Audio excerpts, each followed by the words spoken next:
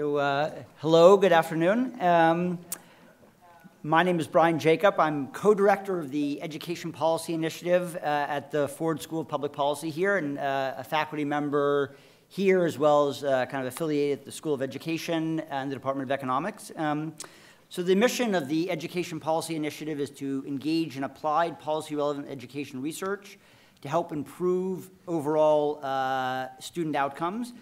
This takes the form of training graduate students, disseminating best practices, and facilitating discussions like this one about education within the university and the larger education community. So I'm very pleased to co-host the event today with the School of Education. Elizabeth Mojay, the Associate Dean for Research and Community Engagement at the school, is joining me here today, and she'll be facilitating the Q&A in the second half of the panel. So on behalf of both of our schools, we welcome you to the Ford School, and thank you for joining us today. We'd also like to welcome the audience viewing this event online or via simulcast at the University of Michigan Detroit Center, and thank Adele Anderson, director of the Detroit Center, for sponsoring this portion of the event. I'd like to thank all of the great staff who made this possible, especially Mahima Mahadevan, Julie Montero de Castro, and Angie Underhall. And finally, we'd like to thank Charles H. and Susan Gessner for their generous support of this education policy seminar series. So I'm pleased to welcome you to today's event, The Future of Education in Detroit. This is a continuation of a talk we hosted last October. The first panel sparked a vigorous debate about the impact and success of educational reforms in Michigan and generated interest in hearing additional viewpoints on the reform efforts in Detroit. And so we're honored here today to have four distinguished speakers. These individuals bring an intimate knowledge of the Detroit public schools system, along with considerable experience and insight regarding the city more generally. Before I introduce each speaker, I'd like to let you know the format of today's program. Each speaker will present for 10 minutes. After the speakers are presented, we'll open up to questions from the audience, moderated by Elizabeth Mojay. For our local audience, you can please use the note card to write down your question. We'll have staff members who will be circulating to collect the questions. So can the people collecting questions raise their hands? Just so, okay. So Mahima in the back will be running around. Robbie here in the front. For our online audience, we welcome your comments and questions via Twitter, the hashtag capital DET, lowercase EDU. Capital DET, lowercase EDU. And so now let me just briefly introduce each of our speakers, and then we'll let them take it away. We're just kind of starting to my immediate left. Chastity Pratt Dawsey is the urban affairs reporter for Bridge Magazine, a publication dedicated to inform Michigan citizens about critical issues in the state.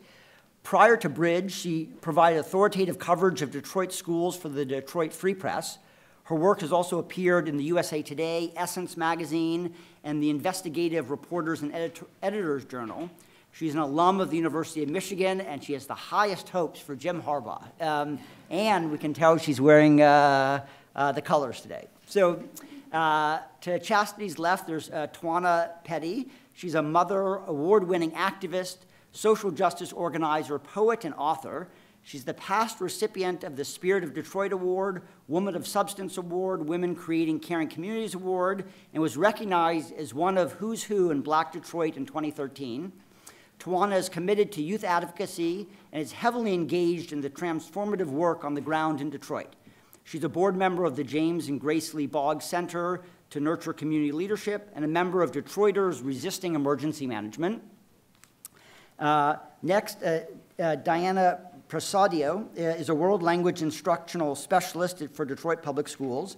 She's taught in Detroit for 16 years, including teaching all levels of Spanish language and literature and courses for English language learners. She has a bachelor's degree in secondary education from Eastern Michigan University and a master's of education from Wayne State University with a major in bilingual and bicultural education. And last but not least, Lamont Satchel is the Chief Innovation Officer for the Detroit Public Schools. He oversees a number of key units within DPS, including but not limited to the Community Schools Program, the Office of Charter Schools, the Office of School Turnaround, which is responsible for the district's lowest performing priority schools. His previous positions with the district include Deputy General Counsel, Chief of Labor Relations, and Interim General Superintendent. So I think we have a great set of speakers representing a very nice, diverse set of perspectives on education in Detroit. So I'd like to just start off with our first speaker, Chastity Pratt Dawsey. Thank you. It's good to be home. I haven't been here for 20 years, and I do not recognize the place, let me tell you. But that's a good thing, I guess. So I am going to try and squeeze in a lot of slides in 10 minutes. All right, we'll try. So first slide here, we're going to just jump right into it. Detroit school children excel. If you've read anything I've written in the Free Press or Bridge of the last 12 years, you might be wondering, really, did Chastity write that? I mean, Detroit school children excel, because I've spent a lot of time writing about the troubles and the ills and the problems and things of that nature. But I was always taught you want to start with the end in mind. And if school reform is about children doing well in school, then let's talk about Detroit school children excelling, right? What is happening right now in the poorest communities of America, which are largely black communities, is the worst situation black America has faced since slavery. We need look no further than our schools. And that's a quote from Congressman John Lewis in his memoirs, Walking with the Wind. And you might recognize his name because he was, at the time, a student walking across the Edmund Pettus Bridge in Selma 50 years ago with Martin Luther King. And he said that in his memoirs, and I think that it's really poignant now. When we talk about school reform, we talk about these key elements, and please correct me if you think I am wrong, but we talk about governance, right?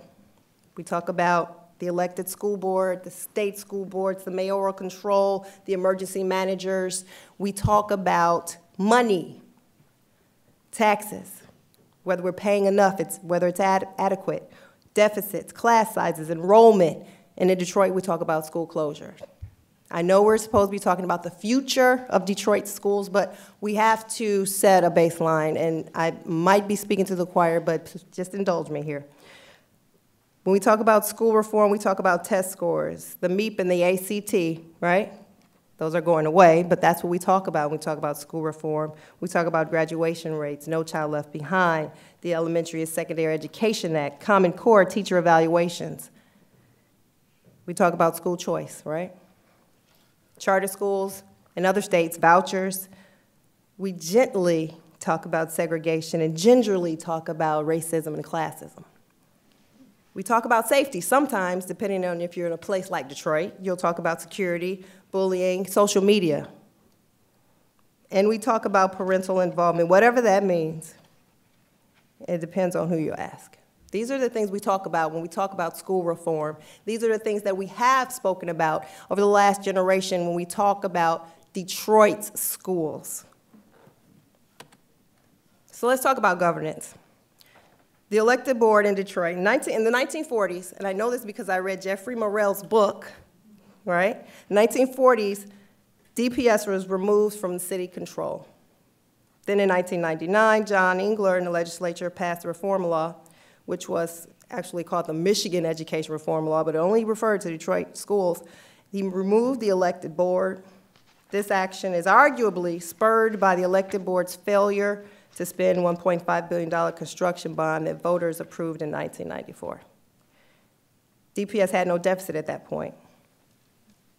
And you can't talk about the elected board and governance without talking about the Milliken versus Bradley decision that the Supreme Court of the United States decided. Detroit and the segregated schools here were very key in the discussion about integration and segregation of schools.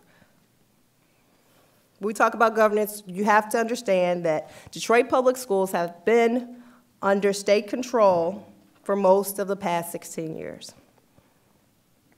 We had a time where we talked about the mayor running the schools. Remember that? In 2004, voters rejected that. No, Kwame Kilpatrick, we do not want you to run the schools. And then in 2010, the city council, I mean, this was a time when the city council meetings were on fire. Should the schools be run by the mayor? The city council said, nope, leave us out of it. It's not going on the ballot. So we've had bursts of conversations about mayoral control. We have had state control for most of the past 16 years, and since 2009, the emergency managers have run the schools, which is a form of state control. And then in 2011, you might all remember that the Education Achievement Authority was created. It's a reform district. I'm just laying the groundwork here, people. You might know this, all this stuff, but to talk about the future, we gotta know where we came from, right? Money. We talk about money when we talk about school reform. Detroiters always approve millages. Am I lying, Lamont? They will always say yes if you ask them for money for schools. This has always been the case. 2005, state is controlling a school district, $200 million shortfall. This is where things start to get really dicey, because this is when we start in Detroit to build a huge long-term debt. And our bottom line, when we talk about money in our schools, this is something, we talk about deficits, we talk about the emergency managers, we talk about bonds. The biggest number that people need to understand, really come to grips with when we talk about the schools in the city of Detroit, is the $1,100+ per student that is spent on long-term debt. 20, 30 years they have left to pay on these bonds, in excess of $300 million. For every $7,600 that they give for students, $1,100 goes to paying off debt. When you lose a kid, for every kid you lose, that number goes up. That is the number that everyone needs to get their heads around. That is the number that is strangling the Detroit schools budget. The financial pressures have reached the point of desperation. That was from 1991. That might as well have been yesterday, right?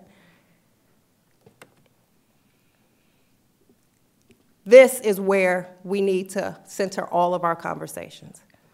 81% of DPS students are from low-income families. 73% of EAA students are from low-income families.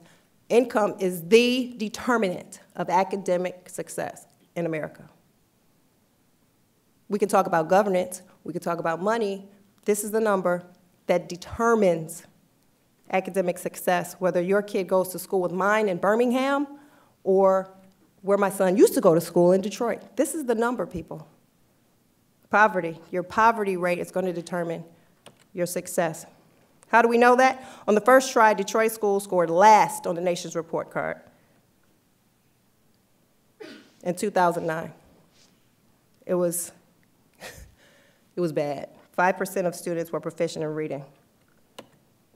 Why are we here today? Why do we talk about the future of the schools? Because there's been inconsistency across all platforms, from governance to finances. The inconsistency in Detroit schools has led us to where we are. And yes, charter schools had a lot to do with it. Yes, competition with entering suburbs had a lot to do with it. But when you talk about a school district that has had governance structure changes 3 times in 16 years, has had 10 leaders since 1999, what do you expect? DPS has had 4 emergency managers since 2009.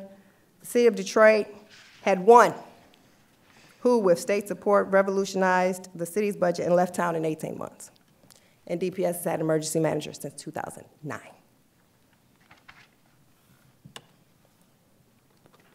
Good schools can go a long way toward helping poor children achieve better, but the fact remains that educational inequity is rooted in economic problems and social pathologies too deep to be overcome by school alone.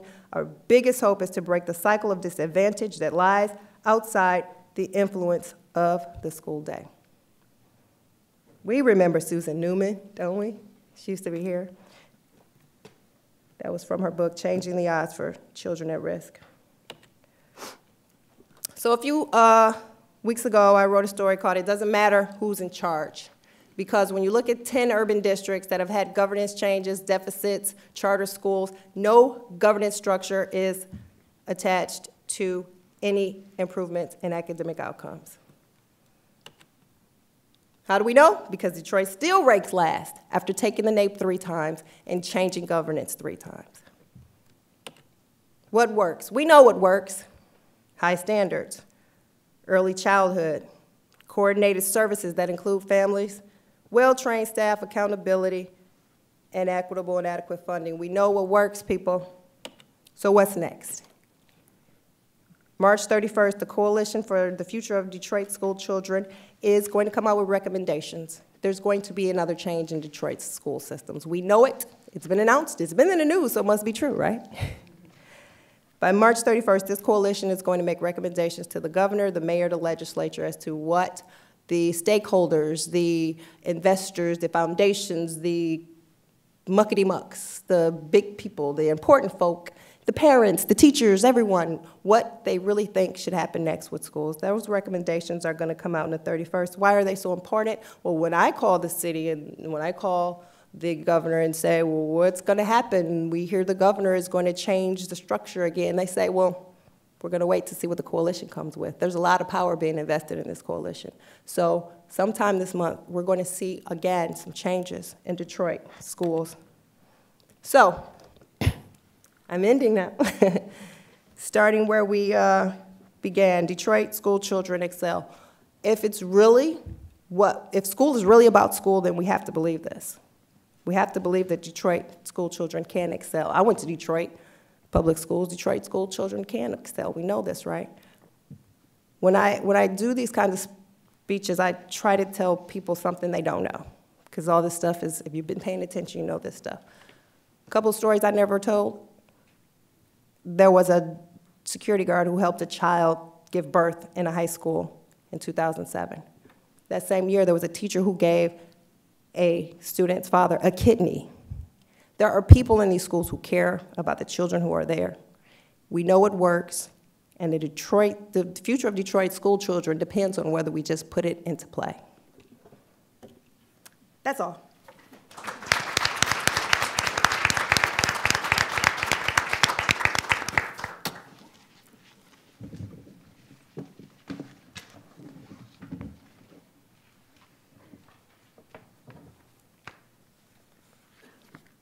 Thank you, Chastity.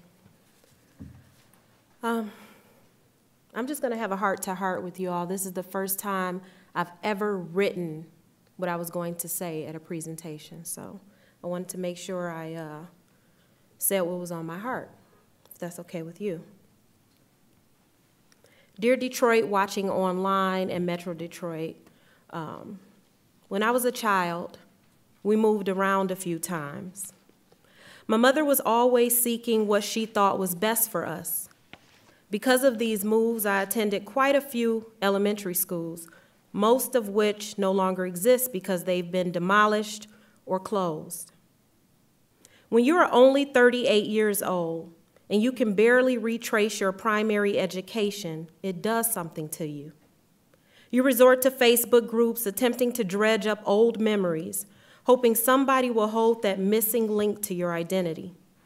It's like most of your educational past outside of a limited transcript and maybe a few photos has been erased. Because of realities like this, many of our young people and young adults are suffering an identity crisis. You don't have to go back to slavery or Jim Crow South to find that folks are having a difficult time relating to their cultural identities. When you don't feel like you belong anywhere, you function as one who has been displaced. These are only a small few examples of why I feel compelled to do my part. Why I feel it is my responsibility to help fill in the gaps where a system continues to fail our children. I thank God for the many teachers, parents, non-traditional educators, mentors, coaches, and organizers who get it, who recognize that there are too many who have been left behind, stuck between finger-pointing and accusations, those who have remained committed to going above and beyond their calls to duty in order to vision a way forward for our young people, the ones who recognize there is enough blame to go around and that they cannot exhaust their energy in a tug of war. Right now, we are all failing our children. No particular entity or person can claim less fault than any other. I grew up in Detroit public schools. I educated my child through Detroit public schools. I have been a football team mom, a basketball team mom, a debate team mom. I do not have the luxury to drag parents through the mud for failing to attend meetings, games, and practices, many of which I spent plenty of years unable to attend for my own son, until I was somewhat liberated from the binds of a particular profession. Unfortunately, we live in a job culture that forces us to commit our lives to investing in the businesses and pockets of the wealthy while neglecting our family's needs as well as our own needs. We're suffering abuse and allowing our children to be abused because we have accepted the notion that schooling and education are synonymous and that we do not have what it takes to stand in the gap for our children.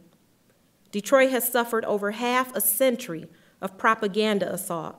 And at the forefront of that has been criminalization of Black bodies, and we have absorbed that as a culture. The same media that has been telling Black children that they are insignificant, that they are thugs, that they are illiterate and menaces to society are the same media reporting on their confusion about the epidemic they helped to foster. Young people need to feel valuable just as adults do. And when we hang our heads low in despair and constantly call ourselves and our children failures, products of failing schools, students at risk, families in poverty, we weaken their spirits and resolve.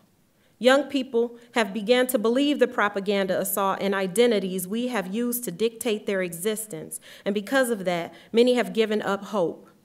We have people advocating for public education and pointing fingers at everyone but themselves when they don't even consider DPS good enough for their own children. There are plenty of fingers to go around, but I'm not here to point fingers. I'm not here to talk about taking power. I'm not here to talk about creating power. I'm here to talk about creating power, creating solutions, visioning a way forward, re-spiriting young people, nurturing their inherent talents and gifts, and reimagining what education can look like. We must stop teaching our children to be robots. We must stop making unrealistic economic decisions for our children and squashing their imaginations based on our corrupted dreams of success and prosperity. We must nurture and celebrate the imaginations and collective visioning and co-creating that comes naturally to children. Don't steer them away from their creativity, celebrate it. Don't tell your children they can't be poets, buy them notepads. Don't tell your students they have too much vigor, put them in plays. Encourage the singers to join choirs, the kids with extra energy to join the marching band. In the words of my mentor, Grace Lee Boggs, children are not a school of fish, and it is child abuse to treat them that way. I could sit here and say that the conditions that our young people face is not my fault, because I have faced many of these challenges as both a former DPS student and a parent of a DPS graduate. The principal of my former high school, Henry Ford, was indicted in 2000. I could shrug my shoulders and say that the future of our children is out of my control because I did not loot money from the school system, and I have never been on a school board. I could turn my back to this crisis because I did not advocate for the School to Work Opportunities Act, the Elementary and Secondary Education Act, the No Child Left Behind, Common Core, or the ACT Work Keys test. I could say that I've done enough because I've actively resisted emergency managers in many capacities as an organizer and activist. I've already nurtured my son through graduation and into a 4-year university, so I could stop advocating for young people, but that would be cowardly and irresponsible.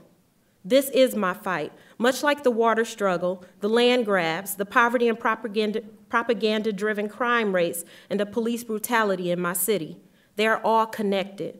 These programs did not wage war on poverty. They waged war on people, most of all, children. I say all that to say that there are solutions, some of which should happen in schools and many which need to happen outside of schools. Invest in debate programs. They have proven to nurture critical thinkers and produce graduation rates in the 90th percentile.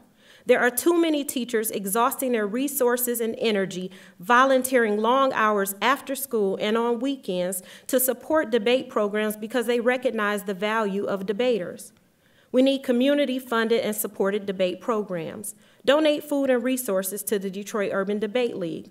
Offer to sponsor tournaments. Show the children who come from all different schools, economic and cultural backgrounds across Detroit that they are worth the time and effort, and that you recognize their 60-hour-a-week commitment.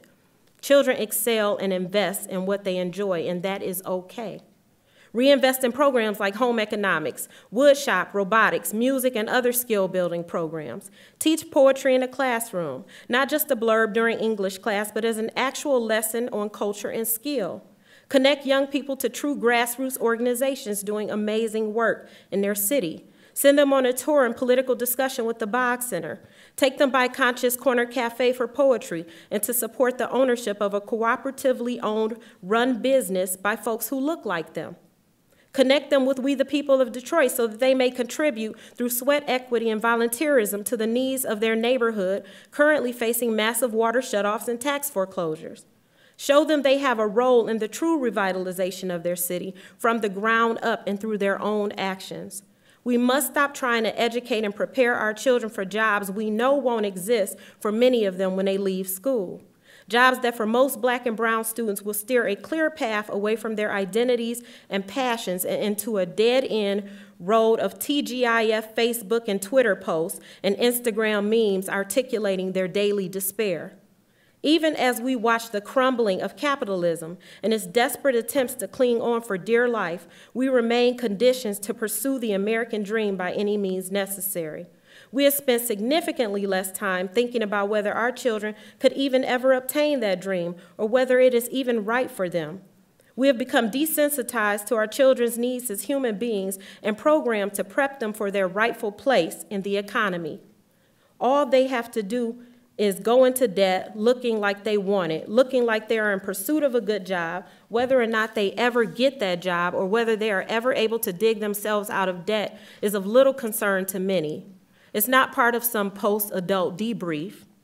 Even those of us that have been unhappy and victimized by this pursuit still push our young people towards it, much like frequently running to the lottery store hoping for a big win only to be left questioning why we spent our limited dollars in such a frivolous way.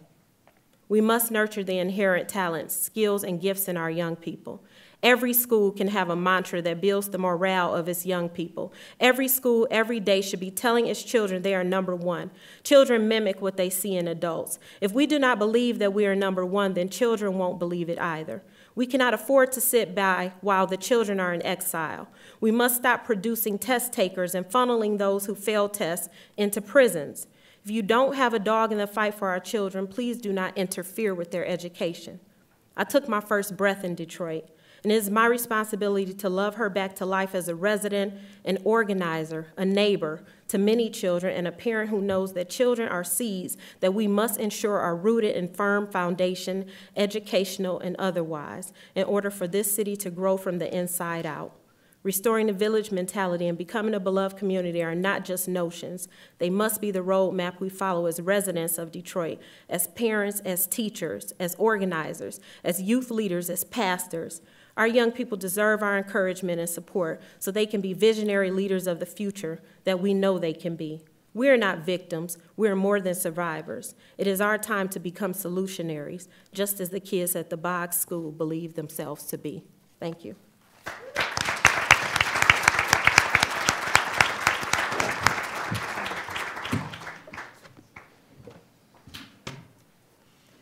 Good evening, everyone. I'm very honored to be here in this panel, and I'm very grateful for the opportunity that I was given to talk about a subject that I feel very passionately about, which is the future of education in Detroit.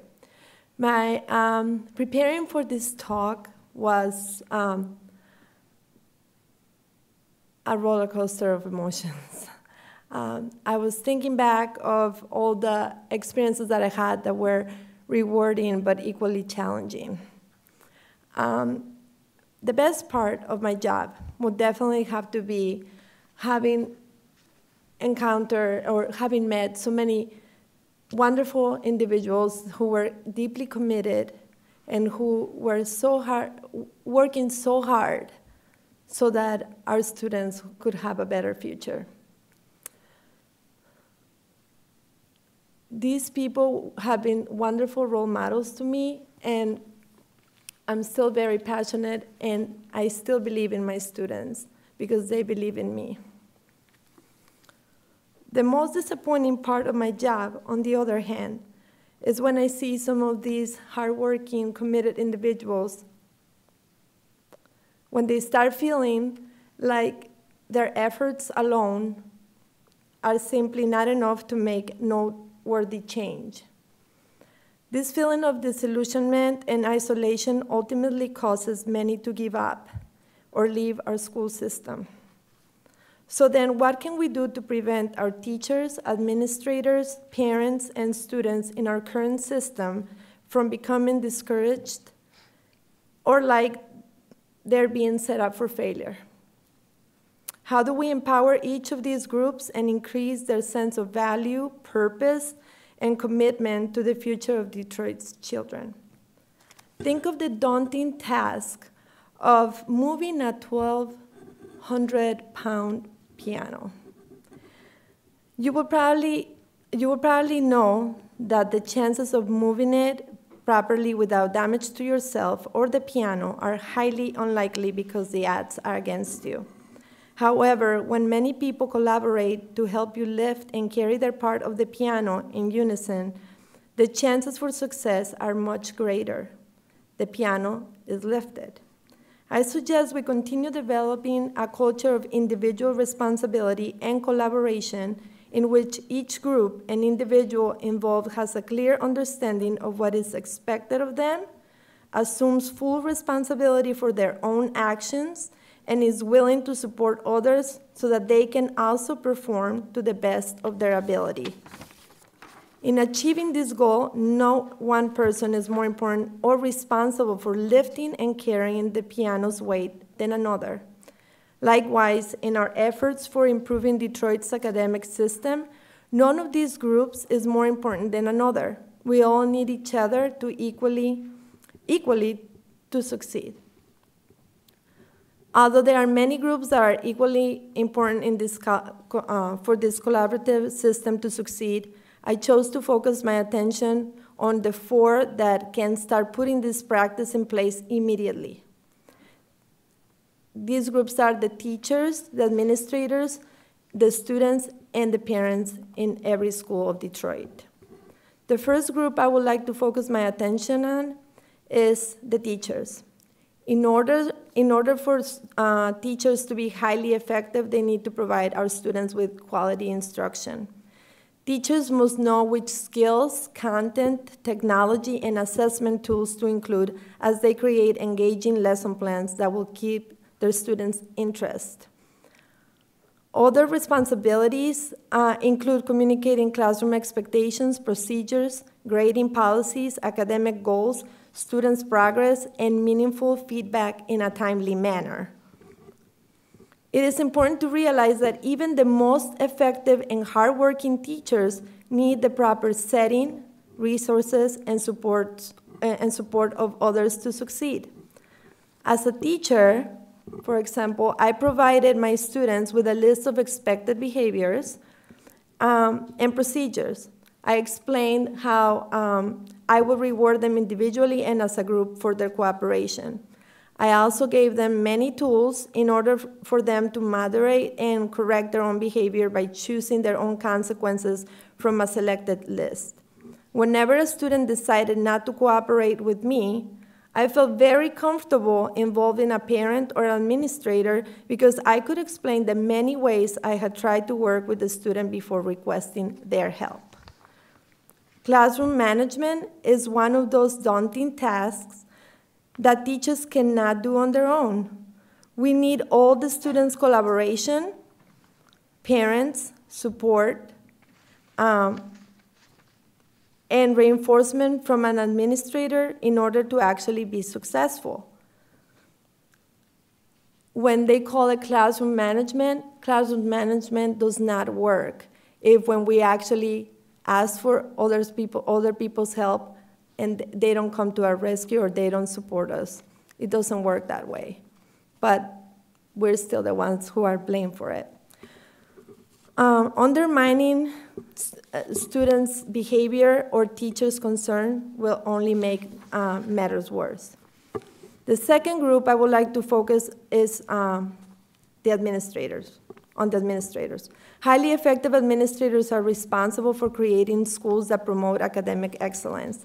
Highly effective administrators actively support their teachers' instructional best practices by providing the training, resources, textbooks, and technology they request when the budget is actually available. They are equally responsible for communicating their expectations to their teachers, evaluating, and providing valuable feedback promptly, allowing them to make the necessary adjustments to their instruction or classroom management. Administrators can also support their staff by providing professional development in the form of workshops, webinars, coaching, or other from instruction specialists or other master teachers. They are also responsible for tracking their teachers' progress in specific areas where they think they need to improve. Although we did lack many valuable resources in my class, I was very fortunate to have administrators who saw the value in continuous professional development. They encouraged me to attend workshops because they saw that the time and money spent in training was an actual rewarding investment. Moreover, I had additional support from wonderful co-workers and coaches, as well as administrators, who gave me ideas on how I can continue to improve. I began to see the positive impact of these other factors and how they affected my performance and my confidence in the classroom. I was able to create more engaging lesson plans, which in turn motivated my students to learn. The third equally important group whose support we cannot thrive without is that of the parents. Many parents still rely on their children to provide them with all the information about grades, attendance, standardized tests, requirements for graduations and college, as well as tuition assistance. Many parents do not realize how involved they can actually be. Our parents must see themselves as equal partners in their children's academic success. A greater effort from teachers and administrators is necessary to inform our parents on the resources and services they can use to help their children. Once the parents get all the information they need, they are equally responsible as well as empowered to be involved in their children's academic progress in a more proactive manner. It is devastating to see the parents' reactions when their children do not get the opportunities they had hoped for them. Lastly, I had the pleasure to work with some extraordinary students who happen to be here. Some of them are here. These students understood the value of hard work and determination. These students were the source of inspiration to many of the administrators and teachers. These students motivated me so much that I even decided to request my administrators to open a new advanced placement class that had never been offered in the district before, because they didn't think any kids would actually want to do it. I was willing to teach 4 different classes a day because I knew this class would give them or help them develop many important skills they will need in college.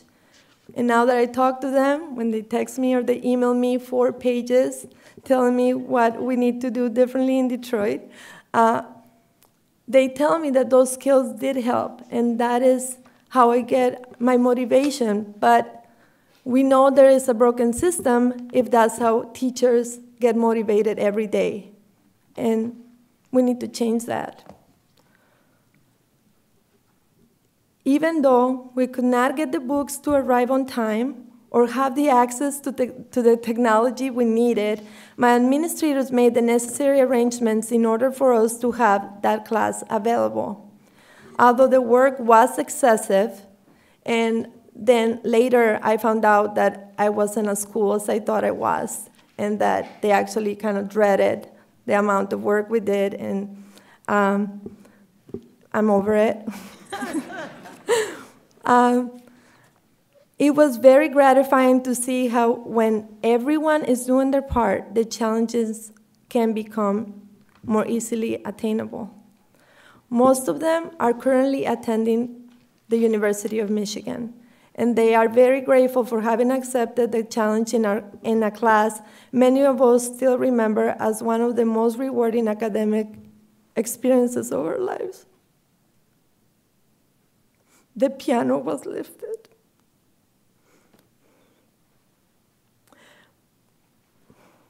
Moving forward, the strategy to deal with our current challenges is to unite and conquer.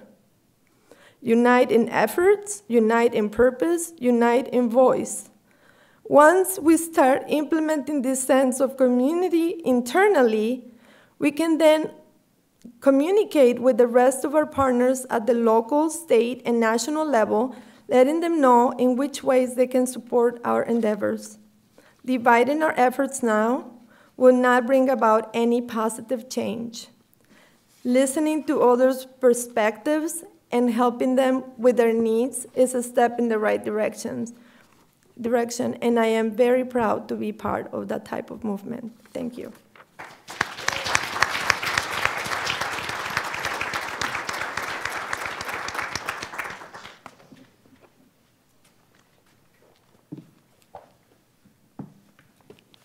Good evening, everyone. How are you? Let me first start by thanking the Ford School and the College of Education for convening this event. I think it's very important that you continue to do this. If we're going to see significant change in education here in Michigan, it's going to be because thinking folk like you have forums and talk about the issues, these pressing issues that many of us don't want to talk about because they're uncomfortable. But as long as folk like you are talking about this, it keeps it out there and forces us to deal with these issues that are significant here in the state of Michigan. I'd also like to give a special shout out to the College of Education, and particularly Dean Moji. The University of Michigan College of Education has been in the district for about 8 years as a partner with us. One of the, I think the highlights of that relationship has been their participation in the Detroit School of Arts. We went to a very unique arrangement with some of our high schools where we have, they're self-governing schools, where we have a self-governing council that sort of assists and oversees the program at that school, works very closely with the district through a contract in terms of driving home the mission of that school. So thank you, Professor Moji, I appreciate that. I'd like to talk about several things, but the first thing I'd like to talk about is sort of the context within which we're having this discussion. Because I know we're here to talk about the future of education in Detroit, but there's a larger context within which this education discussion is happening, because it's not just a Detroit issue. This is a Michigan, a state of Michigan issue. If you look at the issues plaguing the Detroit public school, you see them in other communities. Granted, I think, as Chastity pointed out, they're probably more pervasive or visible in predominantly African-American communities, but you see them in suburban communities also. And so we ask ourselves, what is driving this need for reform in the state of Michigan, particularly down in Detroit? And I think the primary cause of this is funding. It's something that we have not grappled with. I remember when I was back in the district, I was there from 97 to 2007 as general counsel. And one of the issues that we were prepared to file a lawsuit on was adequate funding. Because it was clear at that time that we were not funding education the way that we should be, particularly with respect to in urban environments. It was clear that if we were to achieve at the levels that the state wanted us to, and that we should, that we had to seriously address that issue. And I think this is an issue that plagues a number of communities, and it has caused us to engage in what I call a lot of maladaptive behaviors across the state. I think some of the other common issues that we share are, we see these decreases in the indicators and measures of academic success. look at the state MEP scores and the data. This is you see, it's not just a Detroit problem. Now, Detroit clearly is not achieving as high as other school districts, but if you look just across the state, what you see is the state is not performing at the levels that we all would expect with respect to education. Another issue is we've seen this precipitous increase in the number of charter schools. Now, listen, if whoever can do the job, let them do it.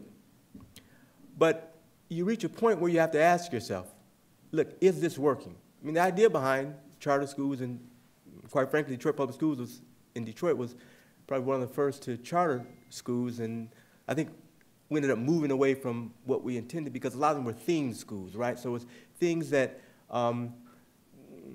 we couldn't do wholesale across the district, but if there was a significant number of parents interested in that, we'd do it. We had a lot of African-themed schools, charter schools at the time in the district. But what you've seen is this increase in the number of charter schools to the detriment of public institutions that are required to provide education. I like the Detroit Public Schools and say, you know, I'm through with this, wash our hands of it, we're out of this. You're required to provide education to students in the city of Detroit. It's not the case for a charter school. If they decide that, hey, I want to give this, I'm finished with this, I want to give it up, they can go away. And so what has happened, what you've seen is, as this funding issue has exacerbated issues within the district, it's complicated because now you have this proliferation of charter schools, 100 students here, 200 there, 300 there, and it's primarily where? At the K-8 level. And as many of you may know, that's where we make our money. That's where school districts make their money, is the K-8 level. So what we've done is we've created a system and put a system in place that hampers the ability of the entity that's required constitutionally to provide education to kids to do so. How has this impacted the DPS? As some of you may know, as early as 2003, 2004, and I know because I was there, we knew that we were going to lose 10,000 kids a year. Our demographers told us that. And that's why I talk about our maladaptive response to a financial issue. What we decided to do was fix the problem through closures and consolidations. That's not to say that we should not have done that, but that became our means of dealing with the issue. Instead of asking ourselves, if I'm losing 10,000 kids a year, why? Why am I losing them? Where are they going? And granted, there was a decline in population of the city. That was expected. That was factored in. But what you saw was a lot of kids were leaving the district to go to charter schools. And so we should have asked ourselves, why are they leaving us? Why are they doing this? And I think what happened is, what we primarily see is it's an academic issue that we have to confront. It's an academic issue that we have to confront.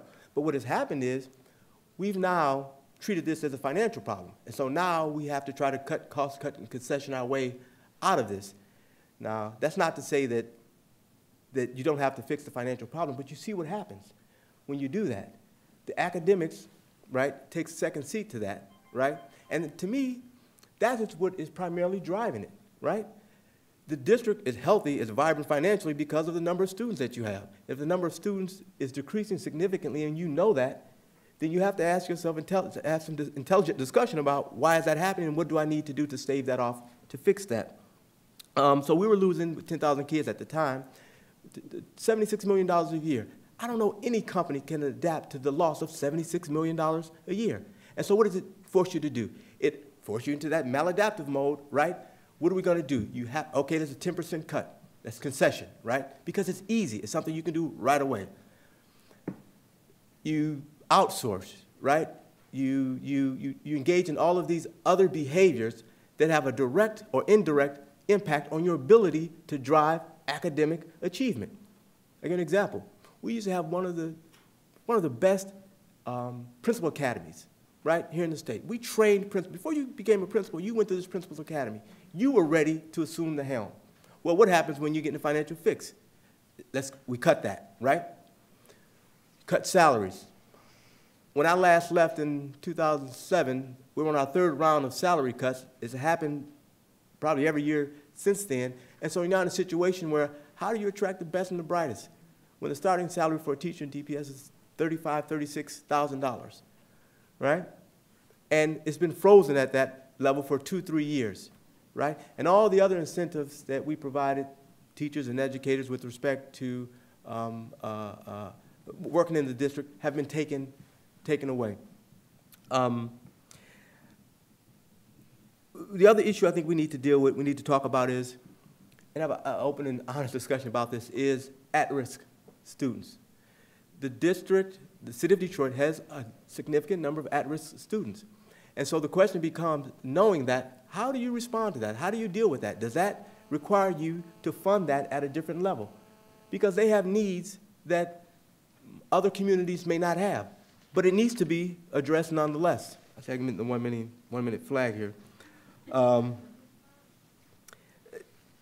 Let me move on to the fix, right?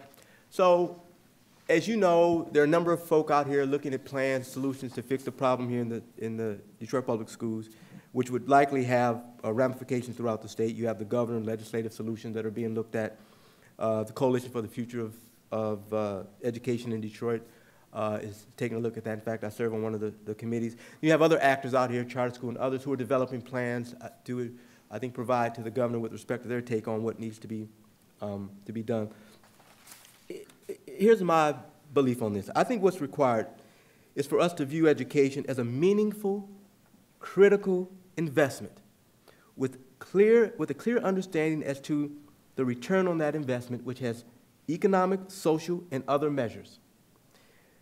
Then what we have to do is make the appropriate and sustained investments necessary to achieve our educational goals.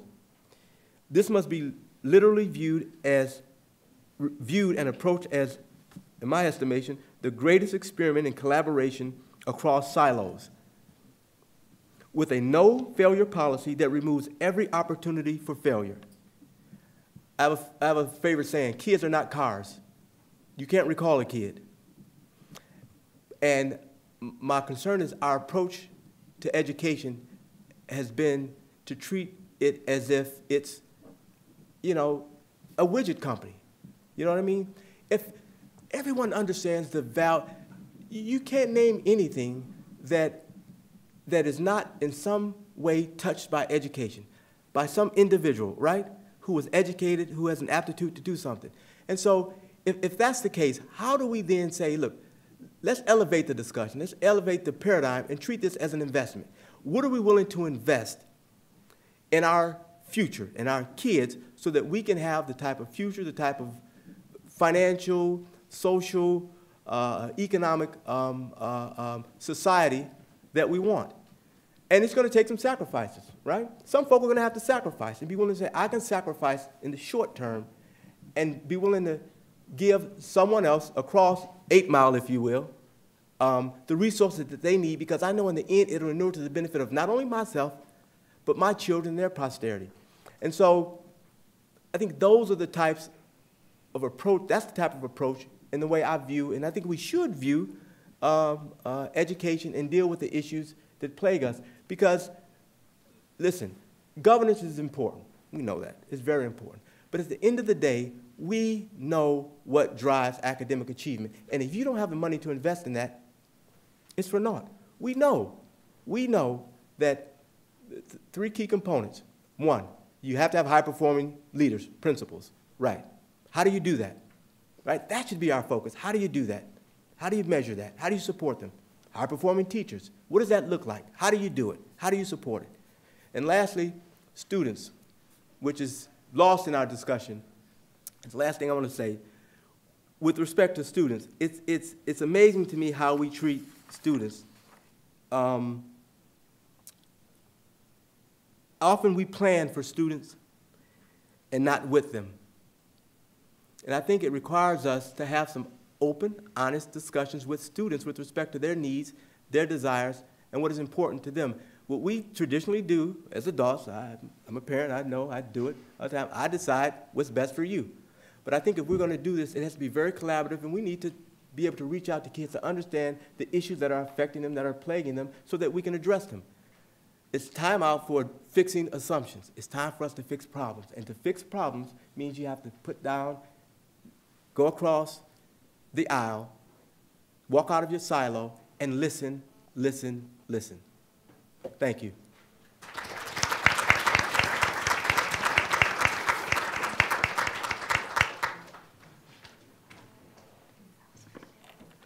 Wow, well, thank you. Thank you very much.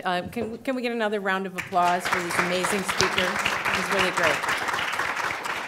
For really inspiring speakers and for speakers who have raised a lot of questions for us. While questions are being collected, oh, it looks like we might even, oh no, we're going to collect questions now. I have a question to launch the discussion, and I'd actually like to hear from each of you, if you would, and then we're going to collect questions from the audience, and I'll be reading those from index cards, and we'll also be collecting questions from Twitter. People will be tweeting. It's what I'm told is the proper lexicon. So we heard from Deanna about the moves and practices of the 4 key participants in educational success and really how to really support the education of Detroit children and youth. And Deanna is an amazing teacher, and I'm a firsthand witness to her teaching. We heard from Tawana about being solutionaries. What a great word, Tawana. I love that. And you gave great examples of some of the solutions we could pursue. We heard from Lamont that it's all about funding, and so those solutions may depend on an investment that we want to make. And we heard from Chastity that we know what to do, so just do it, right? Let's do it. So why don't we?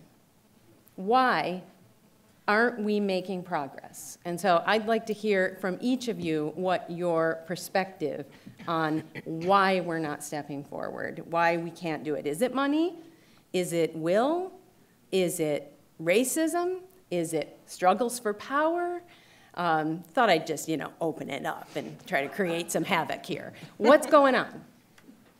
It's all of the above. I would hope that people would look at a story that appeared last fall in Bridge magazine where Ron French and I went to 4 different states to find out what other states are doing, why are they passing us up, why is Michigan in the bottom third of states when it comes to achievement. And what we found is all of the above. We in Michigan have not done what Lamont said, which is create a priority around schools that everyone agrees to and sticks to. I went to Massachusetts. I mean, they're the golden child of school reform these days. And what I saw there was a state where they said, 20 years ago, we are going to come up with a plan. The business community pushed the plan, researched the plan for a year, not 90 days, but an entire year to come up with some recommendations, put them forth to the legislature. They came up with this, the Massachusetts reform plan, and they stuck to it through Democratic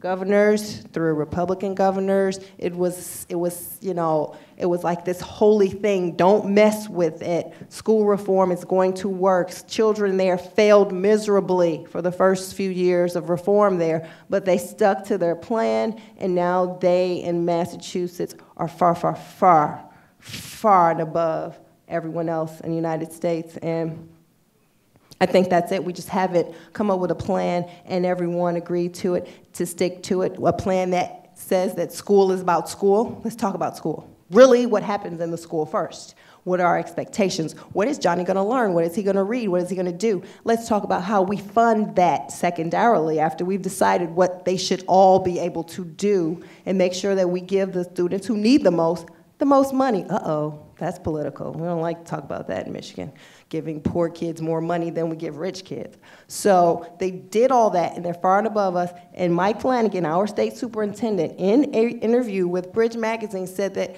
we've not done those things. We're 10 years behind them. 10 years behind the people who leapfrogged over us because we didn't do what they did. We know what it works. We know it works.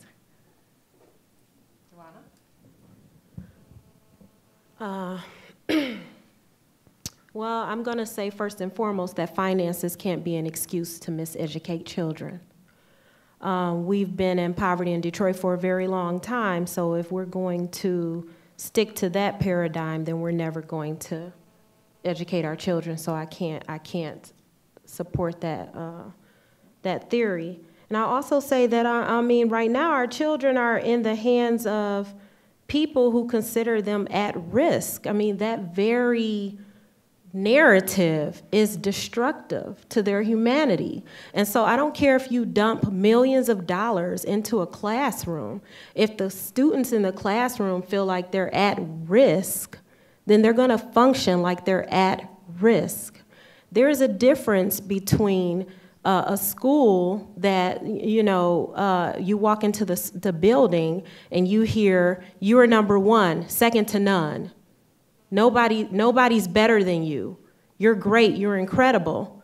And then a school where you walk into the school and an educator says to them, I'm gonna get paid whether you learn or not, so. And I've experienced both. So I really want us to, you know, I need, you know, Lamont, thank you for your work, but when our administrator of DPS doesn't focus his response on DPS, I find that difficult to deal with.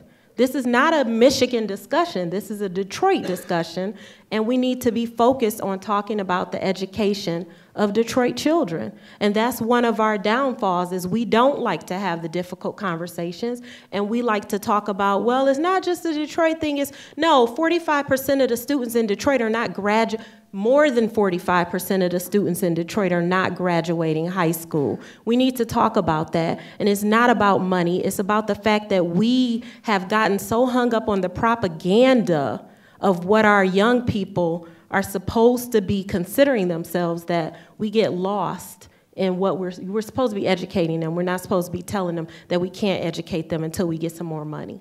And so I have an issue with that. For me, of course, I have to speak as a teacher, and I think that as a teacher, you get a lot of mixed messages. You need to plan a rigorous lesson, but it also has to be very fun, and it also has to be creative, but it also has to be something that's going to help the kids so they can prepare for the test. And then you want to be strict in the class, and you have to make sure that the kids feel safe, but you also have to be cool and likable, and because if the kids don't like you, they're not going to want to have your class, and then they're going to go to the other cool teacher, and you become a problem to the administrator. If you're not likable, if you're, you know, pushing the kids a little bit more than another teacher. And then that becomes a fear of losing your job, thinking that if the kids are saying, you're asking for too much, so I'm going to drop your class, and other adults listen to the kids. They listen to the kids a lot more than the adults who are in charge. They take their word for it. They don't believe us when we say, well, no, we're doing everything in our power to help your child. The parents think we're victimizing sometimes when we're really trying to prepare them and giving them the skills. But when we see that we're upsetting everybody by actually giving the skills that they need, then we don't know who to please anymore or what to do. Another issue that I see is that a lot of times from the beginning, we do feel like sometimes we're set up for failure, and there are many reasons why. It could be because somebody retired or quit, and last minute they got sick. Now we have vacancies. Now we have teachers who are put in a classroom where they were not really prepared to teach. And that was not the teacher's choice. It was something that had to happen. I am not blaming anybody. I'm just saying that's the reality. So there was a time when I was teaching 5 different 5 different classes, because I'm certified in different things, in 4 different classrooms. And I was completely abandoning my family and working overtime, but still I did not feel like I was a great teacher because there was no way. So a lot of teachers feel like there's no way they can do it. And I used the analogy of the piano, and I was thinking, you know, I'm thinking of the piano, but I think if I gave that analogy to another teacher or another group of people outside Detroit, they would say, well, just, why are you pushing this piano? Why are you lifting it? Just buy wheels and put them underneath it and just roll it down the, you know. But we don't think like that. We don't think, because a lot of times we have to do what we have to do with what we are given, because we know there is no budget for something that's going to simplify a task. Lamont? You got it started, didn't you, Dr. Moji? Now you got me on the defensive. Let me see if I can answer this question with respect to why it hasn't happened. I can answer it from the perspective of the Detroit Public Schools. In order for a problem to be addressed, in order to see sustained growth, academic or otherwise, whether it's in an academic setting or a company or whatever, there's some key things that you need. One of which is a vision and stability to carry it out, and resources, right? From '99 until the present, and I calculated today in a meeting, I think we've had, including myself, so long-term and short-term assistant superintendents, maybe about, I think it was like 13 or 14, right? And now we're in an emergency manager model where every 18 months you've seen someone come in. I think there's been, don't get me wrong, I think there's been progress, particularly on the emergency manager model in terms of moving the district in the right direction. But you have to grapple with that and understand it. When the district got into the financial fix that it did, look at what it did. It put academics on the back burner. And we now became an institution that had to fix a financial problem, right? And the focus was on fix the deficit, balance the budget, make payroll, right? And if it's not like you had you could prepare a long-term strategy or plan to deal with that 10,000 student loss, right? What folk did was every year they're figuring what to cut. I need another 10%, I need another 10%. We can outsource this, right? We can cut that. And what you ended up doing is you crippled the organization. You crippled the organization in a way that you could not provide the level and the quality of education that you needed to the students in the district. I think there are other factors that Chastity touched on. I think Moji mentioned that exacerbated this, but one of the issues I want to talk about, the sister brought up with respect to at-risk. See, I don't use that as an excuse. But see, I'm to the point now where I have to deal with reality. And if the reality is that we have a population of kids, a significant population of kids, that have a different set of circumstances they're bringing to school, I need to know that so that I can deal with it, right? In terms of wraparound services, right? So it's hard for some folk to conceive what a kid is coming to school dealing with. I know I was last to district in 2007, it occurred to me, I said, I bet you a lot of these kids are under a level of chronic stress that we as adults are missing, right? Because I know what you probably do when you're under stress. Some of you go play basketball, you sport, you do, right? We have developed healthy responses to our stress, right? What is a 4, 5, 6, 7, 8, 9, 10, 11, 12, what do they do? What do they do? Mom, I'm going to go down to Bimini now. I'm a little stressed out. You see what I'm saying? Right? They bring that to school, they act it out. It impacts them and affects them. And you want to sit them down and say, Johnny, listen, and you can speak, listen, focus, you know, we need to get through this lesson today. All I'm saying with respect to that is you have to realize and treat folk where they're at.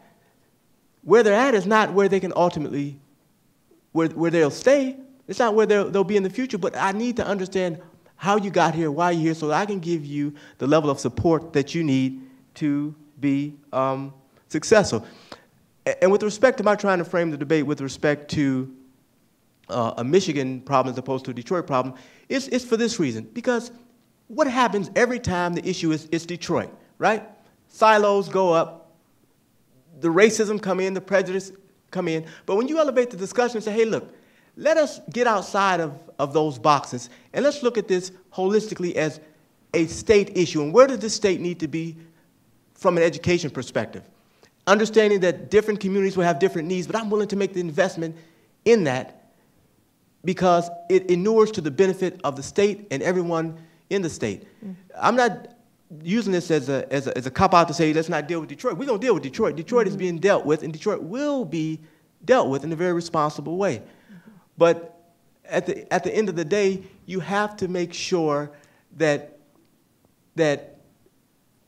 you have the level and the type of discussion that allows you to have long-term sustained growth, where you're breaking down these silos and you're removing all these barriers and what I call opportunities for failure. You got to get them out of the system. So let me turn to a question that will, answer all of this and completely quell any controversy. So this is from the audience, and we actually have two questions that are somewhat related. So I'm going to read one and then kind of play on the other one. What governance model do you recommend for all EAA, DPS, and charter schools, Detroit schools? So all the ones that exist right now, what is one governance model? Should there be an entity that oversees all three types of schools? And the second question, put my glasses on, it's not because the person has bad handwriting. How do you find a balance between the traditional public and the public charter schools? So who wants to take that? And we probably, so we can get through a few questions because we're going to end in just a few minutes. Let's hear from one person. Well, I'll quickly answer the first one. I'm on the governance committee with respect to the coalition, so I'm not at liberty to talk about that, so I'll let my colleagues. It doesn't matter what governance model we choose. None of it has anything to do with academic achievement. And when you say, should there be one entity that controls the schools, there is one entity that controls all of these schools. It's the state of Michigan. The state of Michigan runs the DPS, the state of Michigan runs the EAA, and the state of Michigan runs the charter schools. So we already have one entity running all the schools in Detroit. All right. Let's try another one. This is for Lamont. It says, Mr. Satchel. This is also from the audience. So far, I haven't gotten a tweet, and I'm very disappointed. It seems like your main recommendation is more money, that is, investment. How do you ensure that the money is well spent, that it's used effectively? There's lots of examples of big funding increases with little return. I agree with that.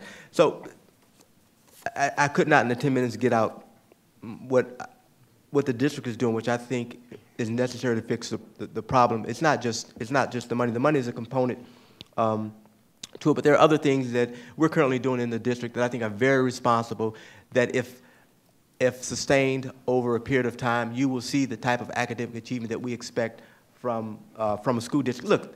Look, this isn't rocket science. It's not as if no one else with the same issues and struggles as we have not done this. We can do it. It can be done. And it will be done. But with respect to the funding issue, listen. Mm-hmm. If you're telling me 7,000, I'll be generous and say $300,000 is enough to educate a kid. I'm just talking about the foundation allowance and put aside the money we get from title money. If that can educate a kid, then I can save every school district in the state of Michigan money. Go to that model. Do it. We have to be honest with ourselves. If you're serious about education, then treat it seriously. If you can tell me $7,300 is enough, prove it to me, show me, and then live by that. It's not. Listen, it's all right to help someone else. It's all right to do that. It's 21st century. It's all right to say, I am willing to make a sacrifice, small or great, for you because I don't see you as any different from me. You have to do it. listen, that's why the governor is have you seen legislation passed to do an equity study? It has to be done. It should be done. Now, the issue is how do we make sure the money will be spent responsibly? Look, guys, I think you make sure you put in place responsible people, leadership to make sure things get done. But we should not say, I'm not going to give you the money because there's a chance that you may misspend it. Listen, if that's the case, show me a company that doesn't have any efficiency, right, or any issues in that area, right? Show me that company. That should not be a reason for not providing the funding. What we have to do is think intelligently about how do you make sure that it's spent responsibly. I don't have a problem with that. I have a problem with that. But we should not fund education appropriately because I'm afraid that 3 years from now, you know, someone may abscond with $20. I know I'm being facetious, but. So I'm going to switch now to another question. Thank you. This is for Chastity. History reveals major media's role in dividing rather than uniting, as Tawana Preciado calls for, collective support toward schools. One motive behind major news outlets reporting is being a force for accountability and transparency. But where are the efforts to contribute to the solutionary work Boggs and Ms. Petty, Tawana, calls for? Media on It's the media. Yeah, It's the media's you're on the fault. hook now. Let's hear it.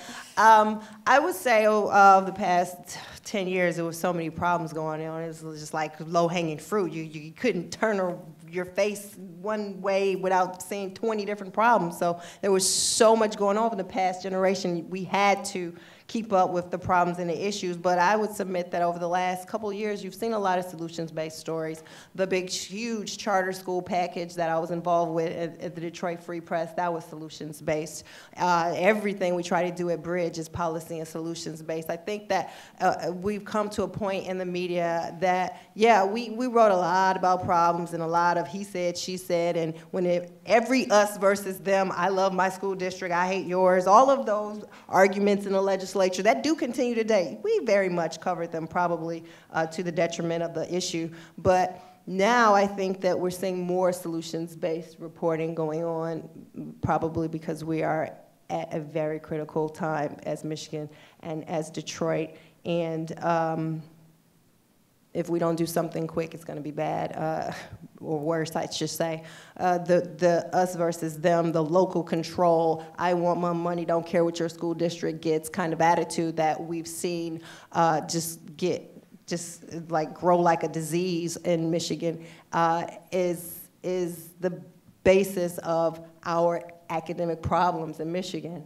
I mean, that it's just simple as that. If we know from other states and from research what works, we're not doing it here. You've got to wonder, is it the hearts of man? Is it ignorance? What is it? We need to get through our issues as people to help our children. And I think that the media is, online media, print media, all of us are starting to really get into solutions-based projects. Great, thank you. Well, I got a 1-minute card. I think I'm going to call it and say that it's time to stop. To again thank our panelists for this really enriching and maybe even exciting conversation. We are going to have a chance to talk with all of the panelists. At least you will if you come to the reception that's in the lobby. So join us out in the lobby, and you can pepper them with questions. You can't pelt them. You can only pepper them with questions.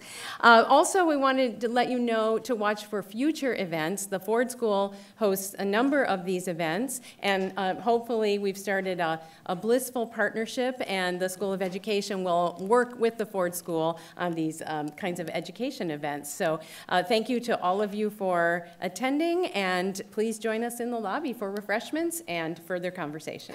Thank you, panelists.